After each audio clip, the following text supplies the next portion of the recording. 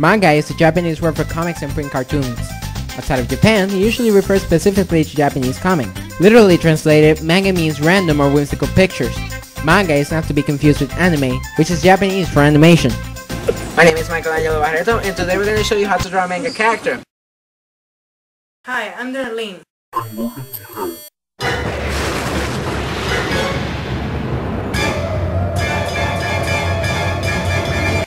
kidding, it's just my room.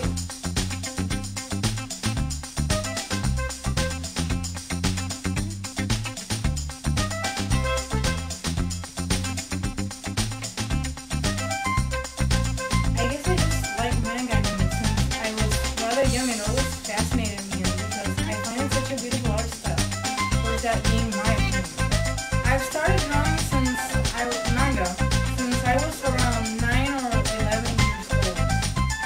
Working professionally with this, making a comic book or, having a job where I draw manga. Draw a circle. Okay, tip.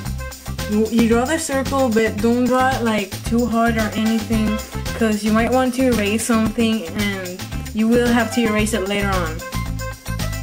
You draw a line in the middle and then the two sides of the face.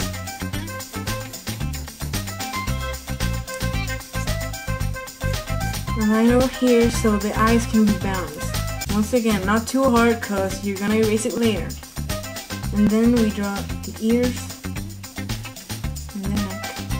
Just in case, if you're gonna draw a boy, you're gonna want to make it thicker, and if you're gonna draw a girl, you're gonna want to make it thinner. Once again, if it's a boy, it's supposed to have more of a square shape. If it's a girl, you're gonna want to make like this for the hips. Curved lines. Curved lines.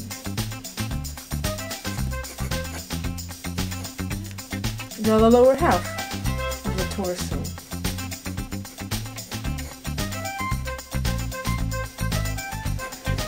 Draw the thighs and the arms.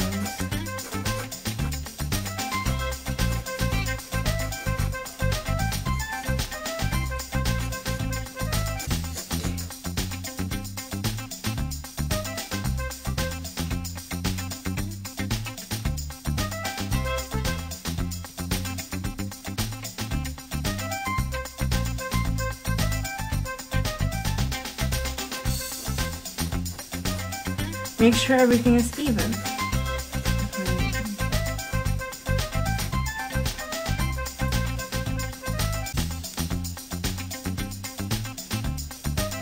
We finish the arms.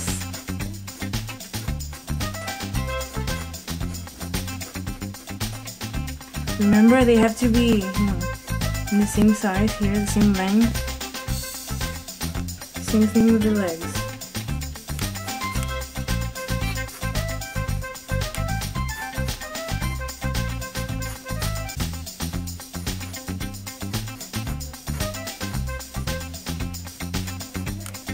Okay, the lower half of the legs, if it's a boy, they gotta be like thicker, or at least, if it's a girl, they're thinner too. And then we draw the hands. If it's a girl's hands, they're smaller. If they're a boy's hands, they should be a little bigger. Remember, the fingers are like sausage shape.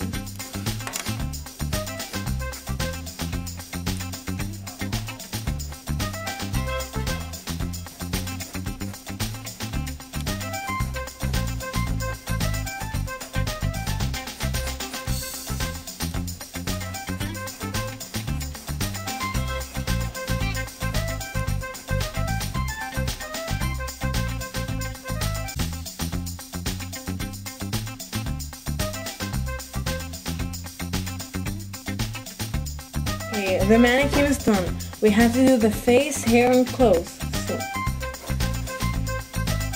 in the face, eyes. The eyes start like with a line here, on the top and the line here. See, this is what it's for. The lines here were made so the eyes were balanced. Because you won't want like an eye here and over here, because that has happened. We finish drawing the eyes, and the eyebrows. That's when we draw the nose, which in this case will be a line. It can also be a dot, or sometimes they don't have a nose. You can.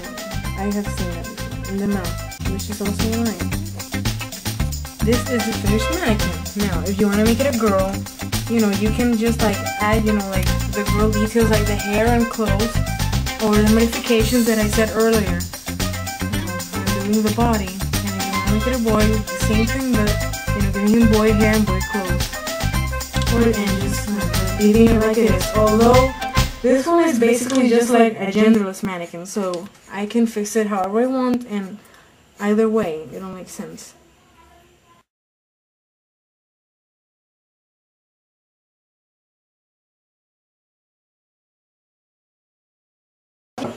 The most important step of all, and the first step, is of course to have patience and practice a lot, because you won't get it perfect right away, and well, without patience you won't really get anywhere.